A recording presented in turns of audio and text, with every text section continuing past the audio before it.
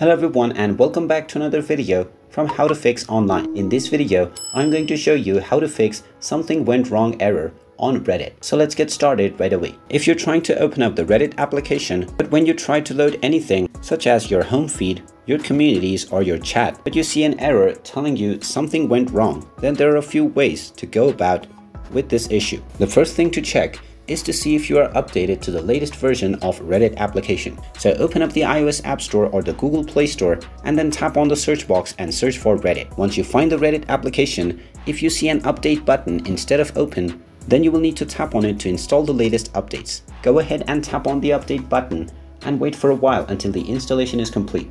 Once the installation is done, go ahead and open up the app and see if your issue is fixed. If this still doesn't work, then long press on the Reddit application and tap on the info button. Now you will be taken into the application settings page. From here, tap on force stop at the bottom right corner first and then tap on the OK button. Then tap on storage, and now from the storage menu, first of all tap on clear cache and see if this fixes your issue. If it still doesn't work, tap on clear data and then proceed with deleting your user data from the Reddit app. After you do this step, you will be asked to log into your account once again. But after you log in, this issue will be fixed and you will be able to use Reddit once again. And there you have it.